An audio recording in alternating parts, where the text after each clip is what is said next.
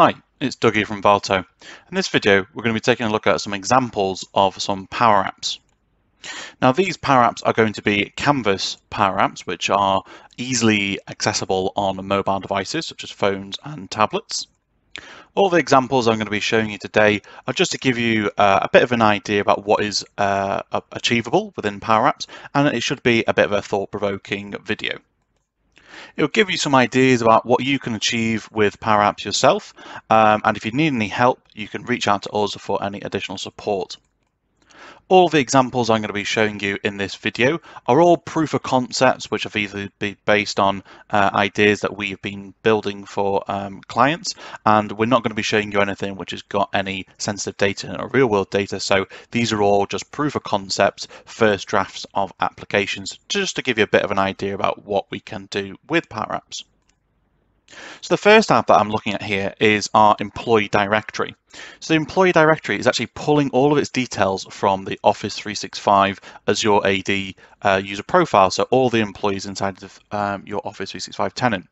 So this enables you to be able to search easily for people, and what it does over and above, there are products like things like Delve inside of Office 365, which will allow you to search for people. But what it won't allow you to do is search for people that you don't know necessarily what their name is. So if I was looking for somebody, say, and I knew what department they were from, I might want to search to say, okay, well, I'm looking for somebody in the development department, and that's then filtered down these particular people. I can then look for someone with a particular job title. So I can say, for example, I'm looking for a cloud specialist, and then that's then filtered down to find then my particular sort of profile. But this could be pulling all sorts of different properties from Azure AD, including things like the department, job title, the country, office locations, and all the other different properties that are contained within the profiles. You could add some additional things onto here. So we've got things like our name, job title, picture being pulled through, phone numbers and email address. You could add some additional things like clicking a button to send that person a sort of email straight from here, or any other kind of automation.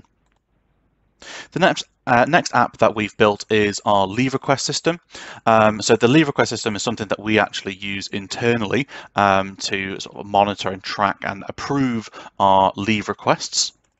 So the page that I'm looking at here is kind of like the home page of the app, where I can see all my previous kind of requests, and I can filter down by ones which I say pending or that have been previously approved, or I could look at them by category as well. So we don't just track our own holidays, but we also track things like working from home, sickness, authorized leave, and so on.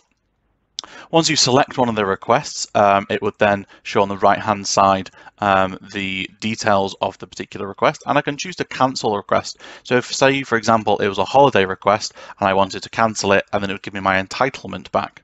Now I can create a new request by clicking across the top here, and I can then choose which type of leave request it is. So say, for example, if I select on a holiday, it will then show me my current balance for my holiday, as well as based on how much time I take off, how many days that will then reduce from my balance. So say, for example, I choose that I'm going to take, let's say, I'm going to take next week off. It knows then that's a total of 5 days. My current balance is 7.5. So my new balance, if this was approved, would then go down to 2.5. There are other types of leave as well. So I could say booking sort of sick. So maybe if I'd had a day off sick last week and I wanted to submit that as a trackable way of keeping on top of that, as well as things like authorized absence and working from home. Now, of course, they don't have an entitlement, so that's not going to deduct anything from my entitlement. And we also have the ability to have time off in lieu. That's what TOIL stands for. And again, that has its own balance away from the holiday entitlement balance, just so if you wanted to kind of build up a kind of time off in lieu, maybe you've been working weekends or out of hours, and you can add time back onto that and get your manager's approval, and that builds up an additional entitlement on top of your holiday. In this case, I would just book a holiday, and then I've got holiday length, so I can book this in full days, I can book this in half days. As well as there's ability, not everyone would see this box, but there's an ability to book on behalf of somebody else as well. So maybe this box would appear for kind of like an office manager if they needed to be able to submit, say, sickness when someone was off on their behalf, or maybe it was a sort of personal assistant that's submitting on behalf of a director, or so on. We then add our details across the bottom. Now, I would always advise in these kind of systems that you do provide some kind of detail. I find it really useful at the end of the year to be able to go back and see how I've spent my holiday entitlement and say, oh yeah, okay, well, I took 2 days off to go shopping here or X, Y, Z, and then it makes sense in your own head about your calculating how you've used that entitlement. So once you've put in here, so week off holiday, France, something like that, we can submit our request, and that will then submit it to our line manager or whoever's marked as our approver to approve that particular request, and then that will then deduct from my holiday entitlement. On the left hand side, we've also got some additional tabs, so I can go through to my leave balance page where I can see my current sort of holiday entitlement. I can see who my leave approver is and their sort of profile picture. I can see what my holiday entitlement is for next year as well. So not only am I booking in the current year, but I could book for next year as well. I can see all the different types of leaves that I've taken, including sickness, authorized absence, when I've worked from home, and so on.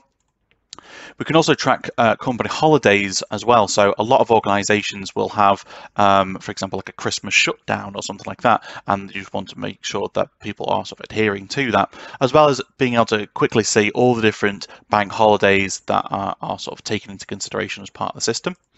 I can see my employees, so I can see people who report directly to me. So this is really useful for, say, large organizations when people are moving between departments, and you want to make sure you know that a new member of your team is part of the system, and you're then approving their requests. And I can see the employee requests in here, so I can see all the different requests that my team have submitted. And we've also got an about page, which is basically telling us the different types of leave and maybe what our policy is about sick leave or things like that. And we can link to particular policy documents if we wanted to as well. The next app is something that this is a proof of concept that we built for the City of London Council, and they were looking for a really simple kind of tablet application that their sort of maintenance department, who are going out on site and fixing things, and gardeners that were going out and sort of completing tasks, wanted to be able to log when they were sort of finding issues and log when they were actually completing tasks on a certain time frame.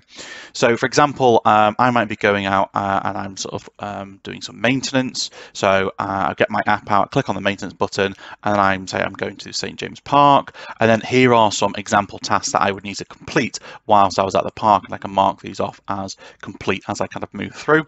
And if I spot an issue with a particular job, I can click on issues, and maybe that then flags then to the sort of back office. Say there's a particular issue, maybe there's a broken fence panel or something like that.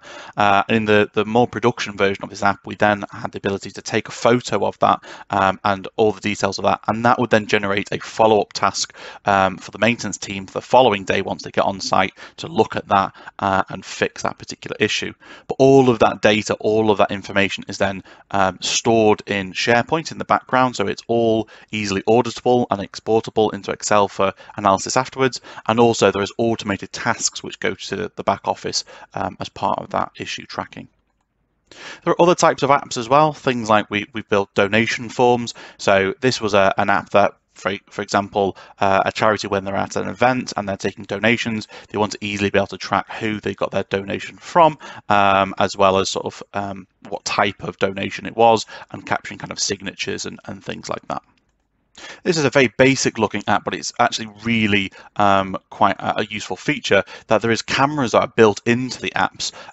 So you can do things like not only taking photos of things and recording that as a photo, but scanning things like barcodes, QR codes, and so on, which can then do things like maybe checking in or checking out equipment from a factory, or maybe sort of proving that a task has been done. So rather than, say, for example, like a cleaner so that's looking after the sort of the toilets of a hotel or something like that, rather than having to go in and write down into a paper log that they've completed that, they can simply scan a code on the back of the toilet's door to say that this particular thing has been cleaned, and that will automatically digitally log the date and time that that task was completed.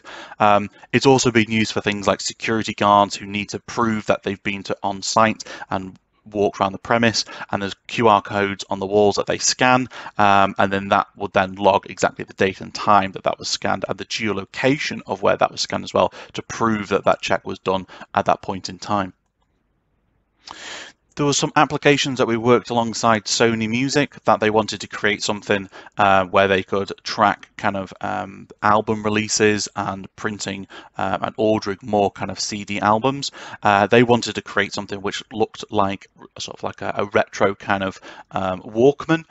So we built a kind of interface which kind of looked like that, and they could go through and select an artist, and they can click to create new different things and edit things directly through this app. There are typical kind of business functions that every organization has. So things like reporting expenses and claiming back expenses is a very typical thing. So a very popular app that we deploy for our clients is the Expenses Power App. So this is where you can come in and you can see all your expenses that you've submitted. You can create a new kind of expense report and say between a particular time frame of that particular report, and then once you've created your report, you can then assign certain receipts and things like that. So again, you can take a photo of that particular receipt and then log against that the amount that's been spent, the type of category it is, say food, beverage, transportation, so on, and then that can then be submitted to so your line manager for approval, and then that then forwards it on to, say, the finance department that can then reimburse you for that particular receipt. Again, a typical kind of business function, reporting accidents. So a lot of offices, workplaces will have a accident logbook, which is a physical paper book that sits somewhere in the office. Whereas what this Power App will then do is digitally transform that into an app that every employee can have on their phone, on their tablets, on their computers. So if there is an accident, they can easily log exactly what happened, when it happened, any type of injury, and then that can automate a notification to sort of follow up on that as well. All of that data is then also stored in, say, for example, SharePoint as a database that you can then do analysis on that afterwards to kind of find out how often these accidents are happening, and then use a little bit of sort of thought to think about how you can mitigate those accidents in the future. We've also got a timesheet entry app. So again, a lot of organizations will need to track their time spent on projects and things like that. And with our app that we use internally, this is linked to Microsoft Planner as well. So all of our projects are planned out inside of Planner, and then we have a drop-down list in here, which allows us to select from that particular one.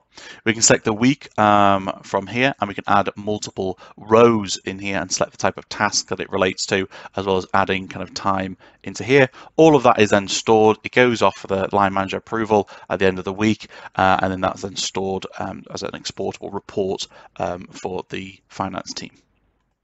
And then the final app is an inspection app. Now this is just showing it in a way maybe that it was being used for inspecting a truck or a lorry, but it could be for any type of maintenance of equipment, factory kind of machinery or site inspections. But in this case, it's say looking at inspecting a lorry, and then we're looking at, for example, the brakes, and then we've got certain checks that we need to do and look at this particular lorry and say, yeah, okay, well, the service, the brakes is fine, but there's an issue with the parking brake, and then I can log a particular issue against that, and that would then go off into the background, maybe report that to the engineering team that they've raised a task and they need to check that particular lorry and prevent it from going back out onto the road.